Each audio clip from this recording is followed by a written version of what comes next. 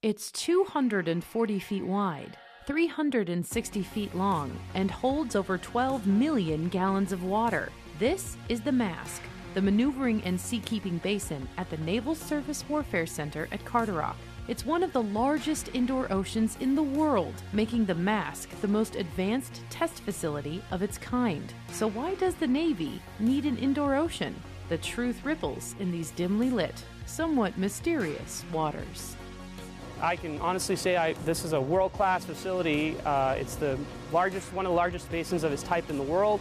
The ability to recreate accurately and repeatably the seaways that you're going to see out in the real world allow us to evaluate a lot of variables and understand the system. That's a big important part of what we do here, is the ability to figure out why things are the way they are, to be able to design around them or understand where the system works together to allow us to improve the system's performance.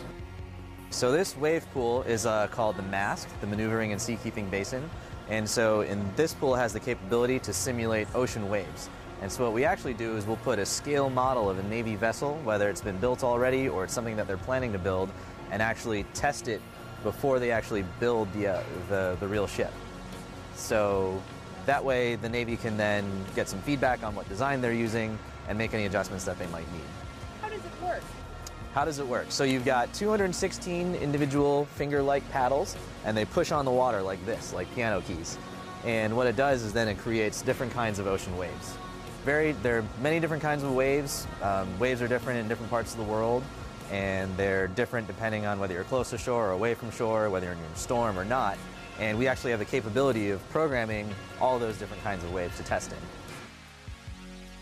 We can do a lot of different types of testing here, everything ranging from energy efficiency testing on new wave buoys for the warfighter and the warfighter support, it's usually to do with operability, flight operations, looking at ship motions in a seaway to understand what our capabilities are.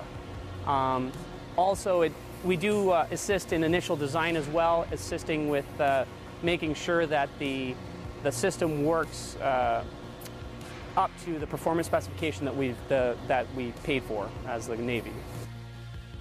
I have to understand that as long as we've been building ships and boats, we really have only started understanding how they really work in about the last 100 years. And we're still not there yet. So being able to do scale model testing of ships, especially now that we're looking at trimarans and catamarans and surface effect craft, that sort of thing, with requirements for landing aircraft on it and AUVs and that sort of thing, we really need to understand how they operate. And this facility gives us that understanding, allows us to do scale model tests and really understand the ship before it goes to sea. The kind of work that we do here helps us assess the capabilities of technologies that the Navy plans to build or plans to use. And so just as part of the entire product development cycle, we're kind of like at the early stages of testing those kinds of technologies. So for example, if there's a new kind of hull form, we can tell the Navy, hey, this hull form does really good in certain circumstances, but might not be so good in these circumstances. And from that point on, you need to adjust the way your machinery operates, or you may want to consider how your sailors might be reacting in the different kind of situations that we would test. Though this seems a little disconnected from the warfighter, this is an integral part of making a fully functional ship that gets us to the theaters and to the places that we need to be in this world to keep the American public safe.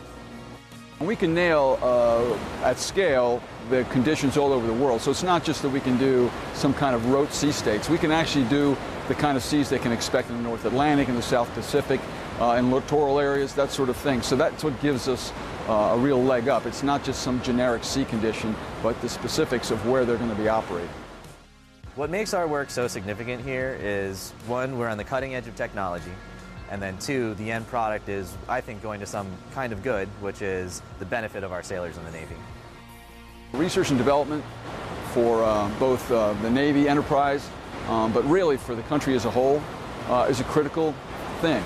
The future requires a good science and technology and research and development base. We're working hard in STEM areas to try to keep our young folks interested in engineering and sciences. I think it's a fundamental requirement of the country to be able to do this kind of thing.